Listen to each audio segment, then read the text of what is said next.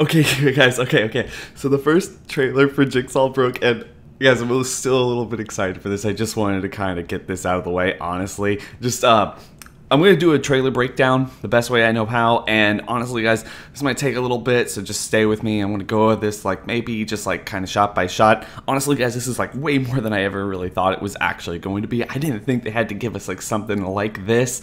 And guys, let me just jump in here because it's gonna take too long if I don't do any of that. Okay, so obviously that's just something they've been putting, you know, that little kind of teaser thing that they've been putting before a whole lot of trailers these days. Yeah, that's essentially what that is. But all right, here we go, guys. Here we go. So okay, I just wanted to like go back with this just a little bit. I love the intro to this. First of all, I have to say something real quick about the look and feel of this film. If you've seen the rest of the trailer, I'm going to link it in the description section below. Go watch it before you watch this, obviously, because I'm just going to go over this like really kind of slowly. I love the look and feel of this film. I absolutely do. A lot of people might have problems that they've gotten rid of the green or blue or red tone, you know, structure that it was. But one of the things I actually really liked about that is in the original 3 films, when John Kramer was actually still alive, especially in Saw 3, where he was most, you know, relevant, where he was actually in that world and he was there while the trap was going on, it was really green and just grimy and, you know, just that feel. And I really like this because now we're like kind of a decade removed, and some of the later films anyway got rid of that stuff as they got lighter, even to do the 3D stuff and everything. I think in the way I've always depicted it is like that was Jigsaw's world. Like, this is Jigsaw's world as he's alive, and this is us 10 years removed from his world, and it's kind of went back to normal. It feels like a normal world, and we're not necessarily inundated with that. But I mean, let's just keep going forward. Now the game's simple. Best ones are. You want mercy? Play by the rules.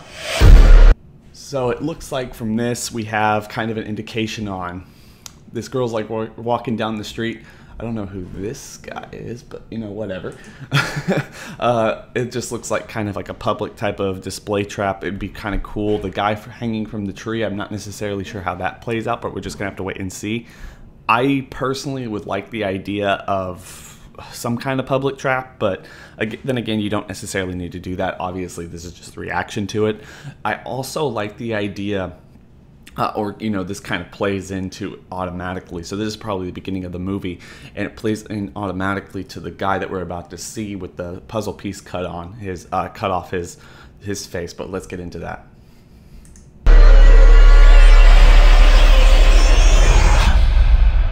Any identification on the victim? So this guy's the one I'm talking about. So, you know, any identification puzzle piece, and this is the person we see them talking about whenever they're talking about the issue of John Kramer or who he is. Like, oh my God, he's back. And they also find the little chip on him where they get his message to the police or whomever is the new copycat. But you know, let's keep going. Puzzle piece. But Jigsaw has been dead for 10 years. It's not him. Can't be. This was on the body. First of all, I like that. I like the idea we saw at the very beginning there. If you saw at the very beginning, we have the classic Play Me tapes and the classic tape recorders, but now this is like literally Jigsaw modern day. Like, he's hiding little SIM cards like in people.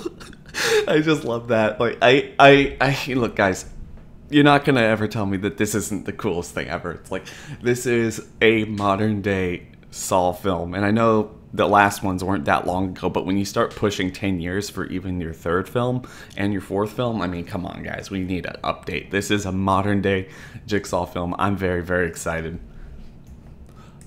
The truth will set you free. So this is the shot that we got, you know, albeit a little up at the end of the night last night. I did a video on it. I said that this shot was going to be in the trailer. Obviously it is. A lot of people are getting feels from Saw 5. I completely understand that. I really like the idea that this is from Saw 5. But honestly, guys, like, As you see later on, let's just push forward a little bit so we can show. I don't necessarily know what the buckets are for. Obviously, it has something to do with the change that they're on and whoever's going to die. And if you go further in the trailer, you know that this guy right here, a guy who's still passed out, that guy's dead.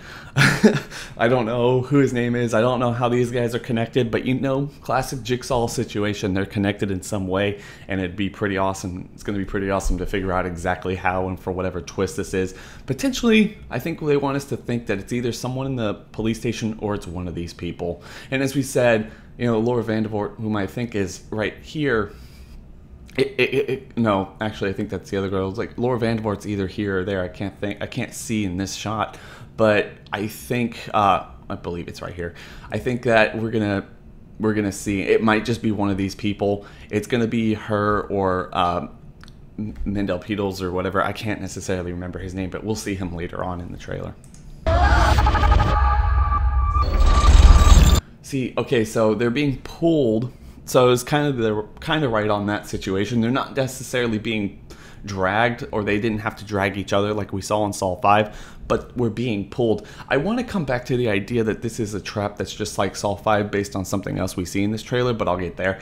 I also like the idea that they have these cool like Saw things. There's a lot of just random Saws in this movie, and I think that that's actually pretty cool, honestly. Like, it's kind of, the traps seem big, but also a little bit more simple, and also really nice. It's nice that we have a trap situation. I think it looks like the main trap of the movie be a multiple person trap like the good old days. I was thinking it was going to be a little small, one person after one person after one person with no main trap in between, and maybe more of a personalized thing that we saw at the very beginning of the Saw films. But at the same time, I'm very happy. This, like, honestly, guys, no criticism right now. This is just, I'm just like so blown away. I love the idea, and obviously, like I said, that guy's dead, but we're gonna see. I think I don't necessarily know how this works or how they have to screw each other over or work together, but it looks like one person's dead. Maybe the guy doesn't wake up in time or something. We'll have to wait and see. See, I want to go back. Maybe that guy doesn't wake up in time because he's still out. You know, like that guy, for whatever reason, doesn't wake up. And it'd be interesting because this is like a new Jigsaw killer. Maybe he doesn't get the stuff right in order to knock someone out the same amount of time. And he, like, this is a mistake on his or her part. But we're gonna have to wait and watch. See, that guy's just out.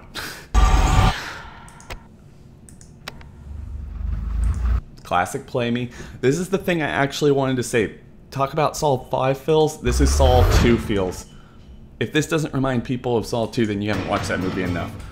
One of the things they said Darren Lynn Bousman liked a lot is the SWAT teams. He always wanted to do SWAT team things, and they're like, oh, you gotta go do action movies, man. This is a horror movie. You can't just do SWAT teams all the time.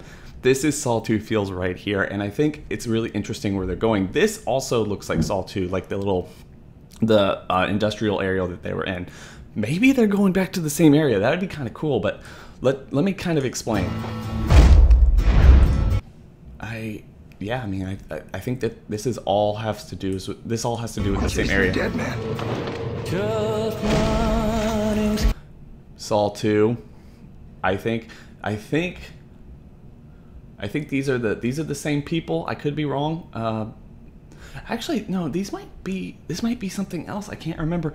But look, guys, this is all, they're in some kind of a warehouse here where somebody has been recreating Jigsaw traps and maneuvers. I think that's really, really interesting.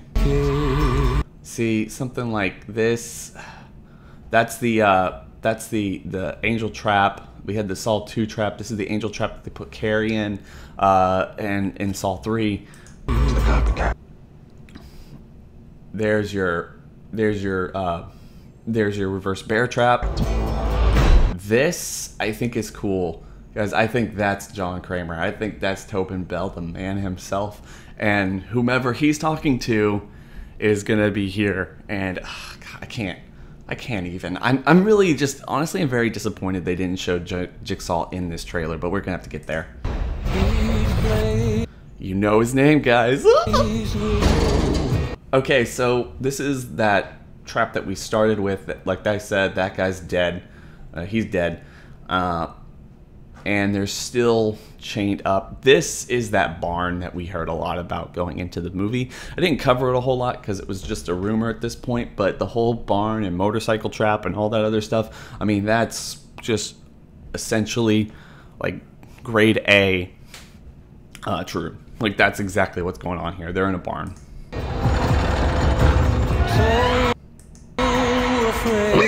So we get back to this. First of all, yeah, Pig Mask is coming back. Okay, so I think this is actually pretty interesting. So look at this. I noticed this later. See how it's, for whatever reason, this, I think this is Laura Van Voort. No, maybe it's a woman I can't see from this angle. But look how it's wrapped around. And we see that later on one more time in the shot. I wonder how that really works when it comes to what's going on here, because it doesn't look like he's in the same situation as her, and I wonder how she's being played into this. But you know, thoughts and opinions in the description section or comment section. I mean, what is Laura Van Voort? Okay. You know his voice. Live or die. Pig Mask. Oh, guys, that's also probably him, isn't it?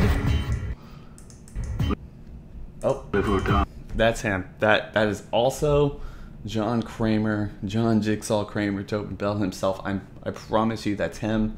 They're really keeping him. I'm sure. I thought that they would be selling the fact that he's in here, but you know, I guess his voice is enough because that's what a lot of people know. Isn't that Laura Vandervoort though? Like, this is what really kind of tips me off. Like, are they showing us too much here? Because of this scene, like what's going on here, I don't necessarily know. There's definitely a lot of stuff publicly going on as they're chasing, or as this is breaking down in some kind of a,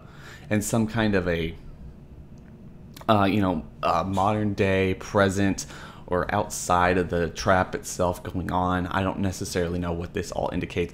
The other thing I want to say is I really, really love the music choice here. I know a lot of people might not like the music choice, but I really love the music choice, just considering the fact that I wasn't necessarily expecting this. Like, honestly, I think that one of the things is it doesn't have to be all grunge music. It doesn't have to be all this like techno type of "I'm gonna die." Like, it's really nice, it's mellow, it's slow, it's the type of stuff that I think that John would listen to.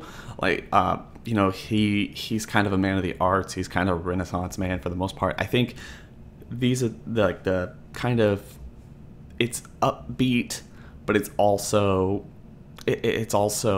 really dark in its own right, and there's a lot to be thought about with that. I love the music of this trailer. If you haven't listened to it, just give it a listen.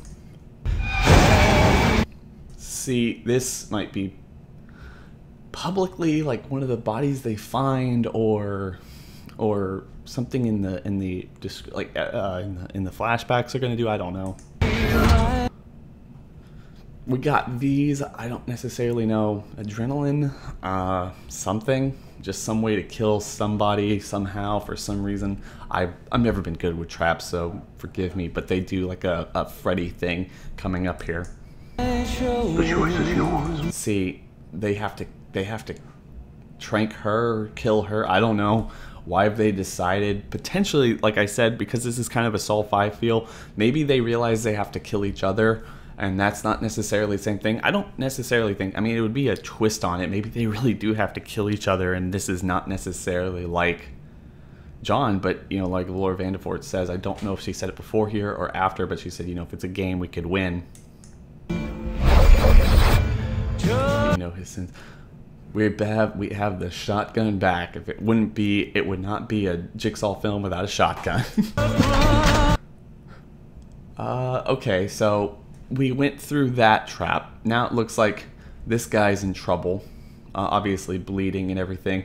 Potentially that's not his blood, if we saw earlier, but potentially it is. Maybe it looks like. What happens if we don't follow the rules? And what happens if we don't follow the rules? This is the grain silo trap Blood that we under saw. the fingernails of our victims, John Kramer's. And who is this guy? they make that up really, really well. Like, who is this guy? But anyway, they did say, and they showed like, okay, the blood on the fingernails. And one of the things that Peter Spierig said, I think it was Peter, maybe it was Michael the other day from Weekly Entertainment. What Entertainment Weekly, I mean, is the, you know, Jigsaw's DNA is all over this film. So maybe that's what he meant as a joke. And so, yeah, like the copycat killer actually has John Kramer's DNA. Maybe that means something. I mean, one of the photos we saw was the idea that he actually buried or actually took up John's grave, and someone digged up John's grave, so potentially John Kramer's not in there or got some DNA. I don't know. The Jigsaw killer. That's impossible. I like this.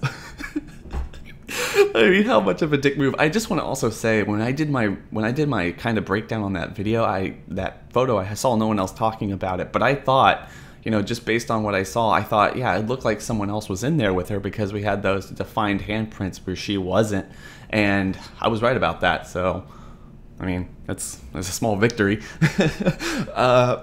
I love it. I love how all these saws and everything just start falling out. It's just like, it's just, you know, pain into misery, really. It just kind of feeds itself. Plus that video, you know, that song. Oh my God, it's just so perfect. It was a game. This is our motorcycle trap, and I'm pretty sure that this is the stuff that's going to take us through the whole film. Look at this. It doesn't look like it looks like an outside tree, but I mean, who knows exactly where they are? I mean, obviously, they're not trapped in here in the same way that most people have always been trapped. It's more open. Games can be won. It's Jigsaw. And here's really cool. This is what I don't understand, is if this is our main trap that we've been watching this whole time with Laura Vandervoort and all the other people, why are they here? They're in the room where we started in with the buckets on their head. What kind of situation are they playing? And if they are playing some kind of time lapse situation where we're supposed to think that certain things are going on versus not going on, why are they showing this to us in the trailer? It doesn't look like an area that's so big that they wouldn't be able to find them and they get there while it's still going on. I just don't necessarily think that that's true. See, we're here, we're back here, torture room, this is the barn. We have this light here. These guys are the police. I don't necessarily know what's going on here to the extent that there's some kind of time situation going on here. See, like I said, isn't this weird? Like, what are your thoughts on this in the comment section below? I love this. I just love this song. Guys, I love this song. I'm going to be listening to this song all day. But anyway, also interesting, something like a little bit of attack outside or something outside that's going to, you know, at least hurt people or be somewhat of a problem for people.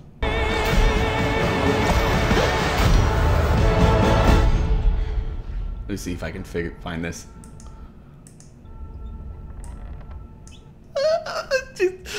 Billy is back, people, in the best way possible. We actually do get our shot, and they've changed him. They have changed him a bit. I love this, actually. I actually love the idea that they're putting humor back into this. A lot of people don't remember the first Saw film had its fair share of laughs, and I think that this is something we'll just play into that. You know, you need some kind of laughs. You can't just all be doom and gloom, and that's what they really became after a while. It was a lot of doom and gloom. No, it's not creepy at all. Kind of self-referential. Now these guys are sitting there, the four we had are being pulled up somehow. Pull a lever. I don't know where this is going on. Obviously with cars blowing up, but it was night, day then, now night. I wonder how this is all playing into each other. It goes so fast. All right.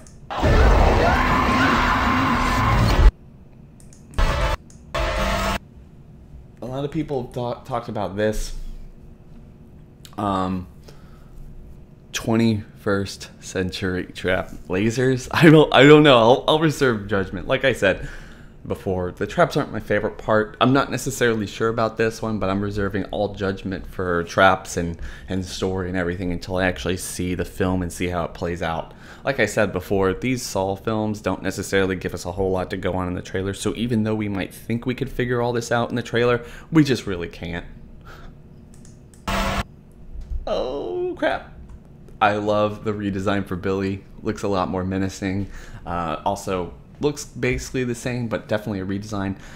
It looks like they're doing the same thing they did with Saw 3D, where they put them on a digital flat screen, but they still have that like choppiness to it, and I don't necessarily like that. It's like it's 2017. Let's have like a clear video. I know it's supposed to add to the atmosphere, but I just think it's not worth it.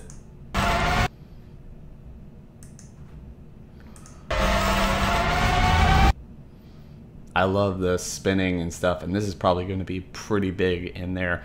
I don't know what it is. Maybe it's hot iron or something. I don't know. But it's going to probably be part of their ad campaign at some point. I don't know what this is.